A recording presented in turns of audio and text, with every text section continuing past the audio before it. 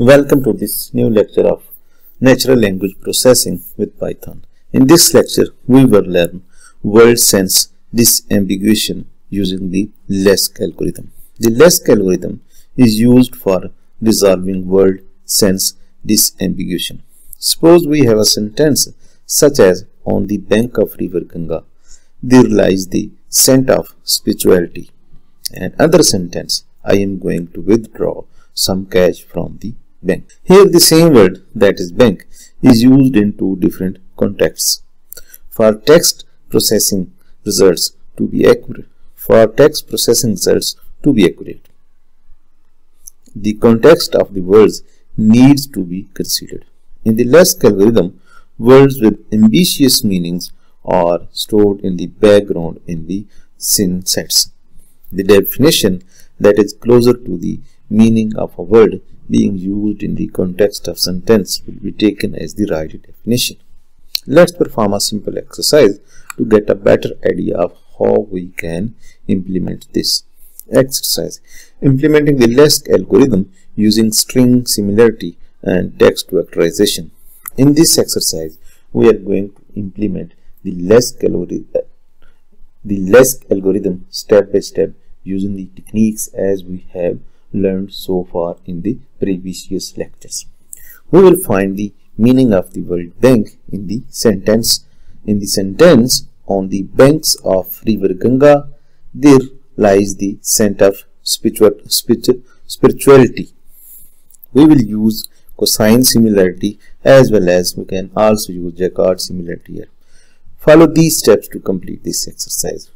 In step 1, open a Jupyter or Colab notebook, and then in step 2, import the required libraries to complete this exercise. First we import the Panda library, and then we import the NLTK library, and then we import the method to calculate cosine similarity between two texts from sklearn library, and then we import word_tokenize method from NLTK library, and similarly tf-idf vector class from sklearn library, and then we import the dataset fetch_20 news groups from sklearn datasets package, and at the end we import numpy library. Which is a numerical computing library. And in step 3, we define a method tf-idf vectors of a corpus. We define a user-defined function get tf-idf vectors, and its parameter is corpus, and then we create the vectorizer model of tf-idf vectorize, and then we fit_transform this tf-idf model on our corpus, and the result is saved in the tf-idf vector variable, and then return tf-idf vectors. The result of idf vectors dot toArray function actually return the result of tf-idf in array form.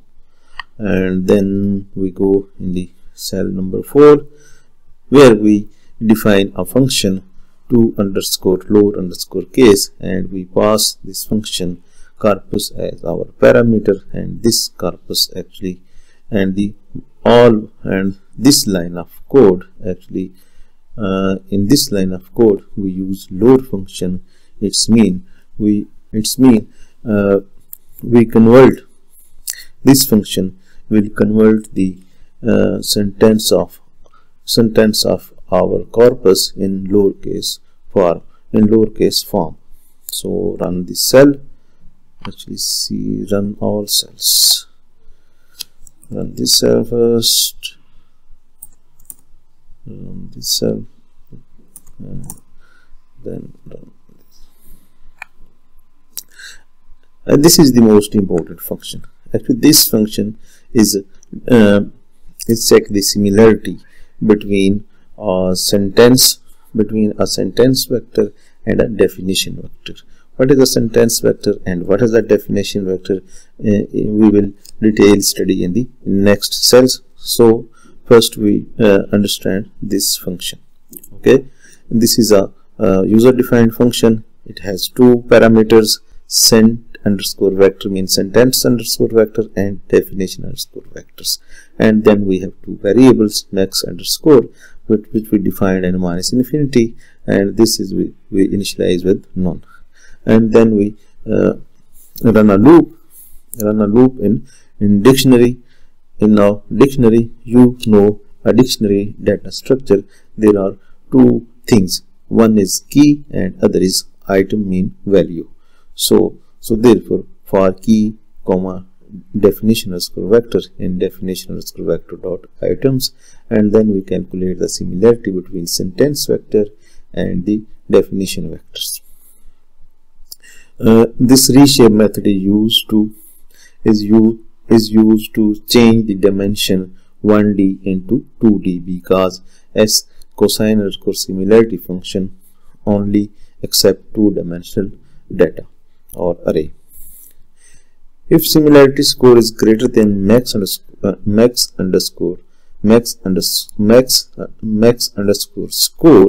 then max underscore score is equal to similarity underscore score and definition underscore id variable set to key, and then return both these, and then this function will return both these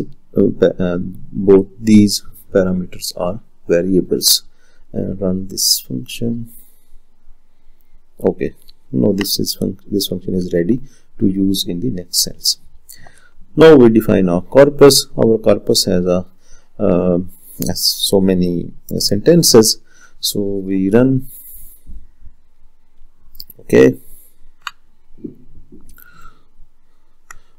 use the previously defined methods to find the definition of the word bank. First we convert our corpus into lower cases later by using the to underscore lower underscore case function and passing our corpus as a parameter, and then we check the result after running this cell. Okay, our data or our sentences will be converted into lowercase letters, and then we run this. Then we convert this corpus into TF-IDF vector by using this function and then passing these lowercase corpus. So this is the result of our numeric TF-IDF model or TF-IDF vector. Next we extract the first vector from our TF-IDF vector. So this is the first vector or first TF-IDF vector, and then we define a dictionary whose first key is df1, it means definition 1 and definition 2, and whose value is corpus TF-IDF vector 1 and TF-IDF vector 2. So run this cell. At the end we check the similarity between sentence vector and definition vectors we have already defined in the previous cells. So run this cell. It's mean the definition 2, it means second vector is similarity is 14%, and now we will format in a well way. So this is it's mean the definition of World Bank is in def2 with the similarity of 0.14%. So thank you very much. See you in the next lecture of natural language processing with Python.